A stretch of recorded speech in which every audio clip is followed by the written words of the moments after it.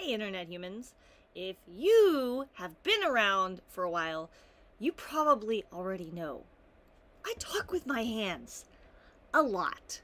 And this week I'm going to share why. If you're new, welcome. I hope you stay tuned.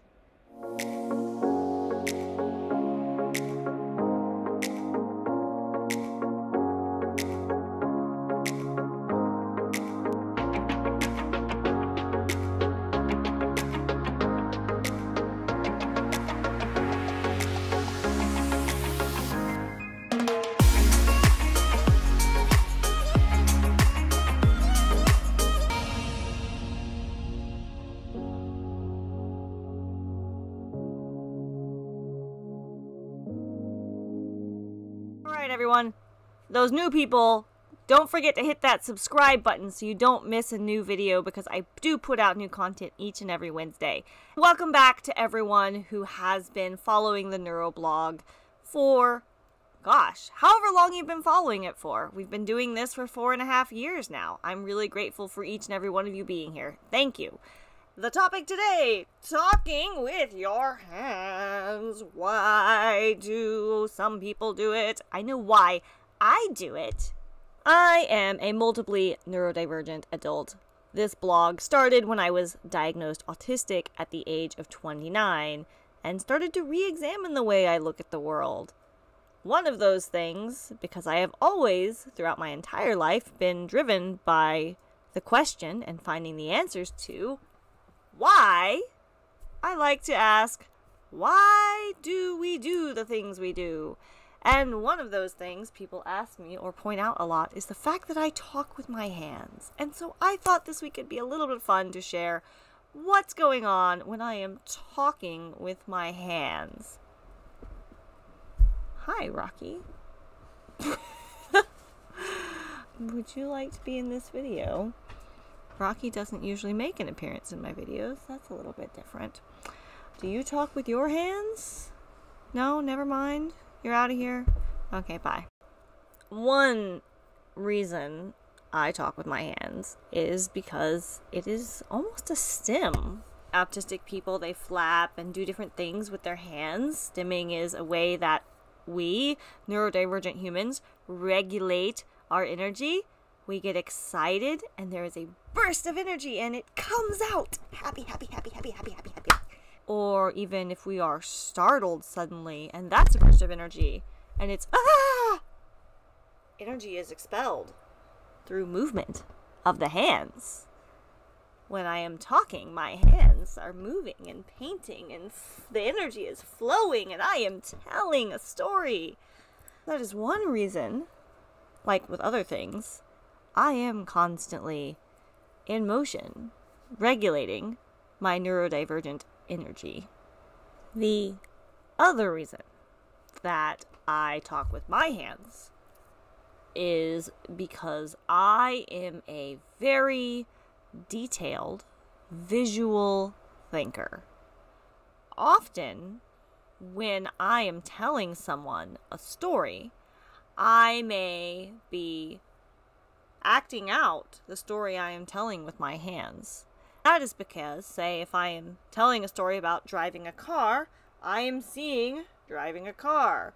Or if I am saying, oh, I pet the fluffy dog and they were really soft, I am seeing a fluffy dog. So I am trying to draw what I am seeing in my visual processing, visual minds, trying to come out in my hands, as if my hands were my paintbrush to share with you what I am trying to express with my words, because I often feel as if my words do not do the experience of what it is in my mind justice.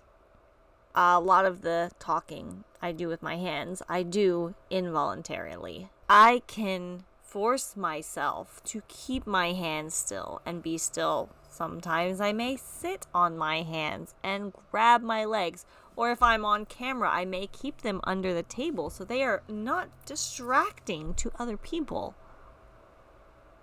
Over the years, I have learned that all of this movement of my hands, depending on who I was around, was sometimes something I was mocked for and told to be ashamed of. But it's just the way my body moves. Under the table, even now, my hands are still moving. I'm done being ashamed of my happy, flappy hands. They do what they want to do. And I don't think it's fair for me to have to try very hard, focusing my energy to be something I'm not, contain myself, contain my stems, contain my flaps, contain my gestures. I do not need to be contained. I need to be free. I need to be let out. I need to be allowed to move with my natural, autistic, stemmy body language. Ooh. I spent enough of my life hiding before I knew I was autistic. Being called out for being a weirdo, or being called a cartoon for being overly animated. I'm done hiding. I'm done masking. I'm done pretending to be something I'm not. I'm ready to finally embrace myself. Even the little parts of me, the little quirks and things that for a lot of years in my life have been things that people teased and even mocked or made fun of me for.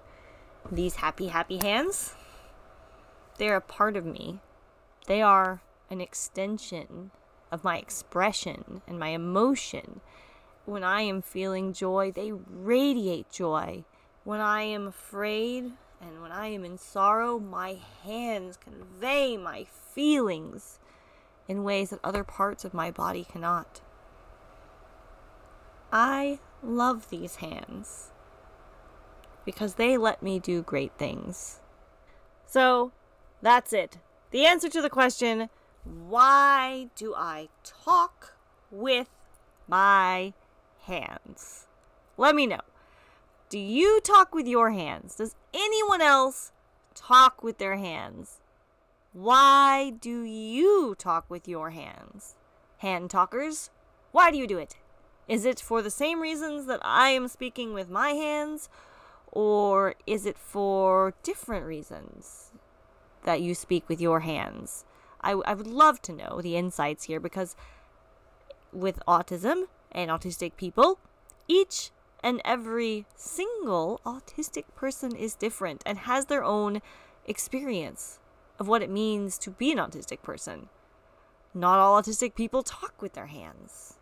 Some may not.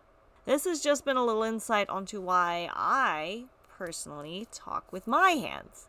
I hope this has been helpful or interesting or entertaining to you. If so, don't forget to hit that thumbs up button, hit that like button. Please don't forget to subscribe. I put out new videos each and every Wednesday. A very, very huge and special thank you to the subscribers on Patreon, the Facebook supporters, and also now YouTube channel subscribers.